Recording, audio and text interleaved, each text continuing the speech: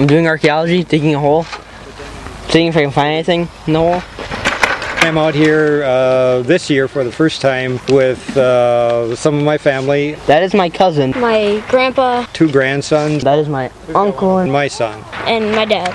I've done some field work with my dad before, but now being able to dig with my son and my nephew really is a lot of fun, and it's a lot of fun to see them enjoy it as much as I have. You have something here? Yeah. This is actually the first time I've been in the field in about 11 years. It's a bit like riding a bicycle. You never quite forget.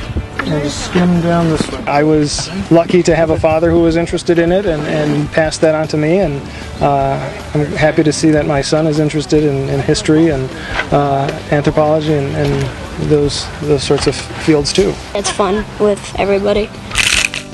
I've been here for 2 years. My cousin and grandpa they live here. I live in Rochester, New York, so we don't get to see them very often. Usually we bond over like baseball. Most families play a game of catch. Well, it's fun to do the archaeology stuff, first off. Second off, I just like hanging out with my family and family bonding.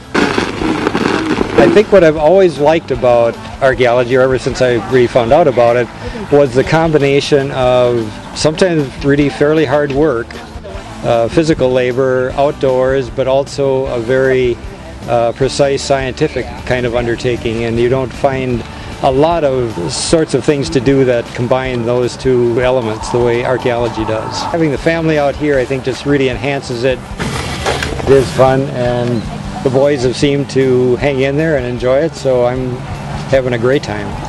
I just like being out here with my family, and it's fun digging holes. I hope they look back fondly on this and don't think back in 15 years, boy, why did you make me do that? No, I think I hope they look back and say this was a good way to spend a couple of days in summer. I'll look back on them when I'm older and say, oh, that was really cool.